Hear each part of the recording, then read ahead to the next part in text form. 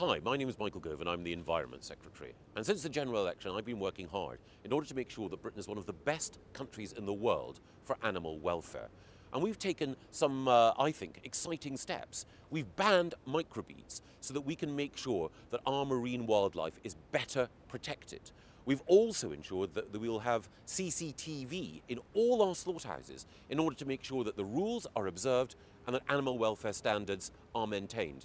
And we've also taken steps to say that we will have tougher sentences for those people who abuse animals in order to ensure that we've got the most effective regime of prosecuting those criminals who abuse animal rights anywhere in Europe.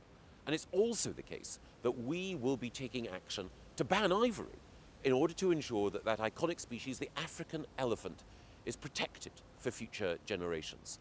And it's because we've been taking these steps and because we wanted to do more that I was surprised to read that apparently the other week we, as Conservative MPs, had voted against animal sentience, the idea that animals have feelings and can feel pain. We absolutely did not. What we voted against was current EU law, and to be frank, European Union law doesn't provide the protection that animals need and deserve.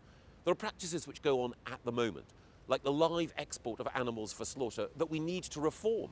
There are practices that really need to be tackled more effectively, like puppy farming, which we can only do if we're outside the European Union. And that's why I want to make sure that as we leave the EU, Brexit delivers not just for the British people, but for animals too.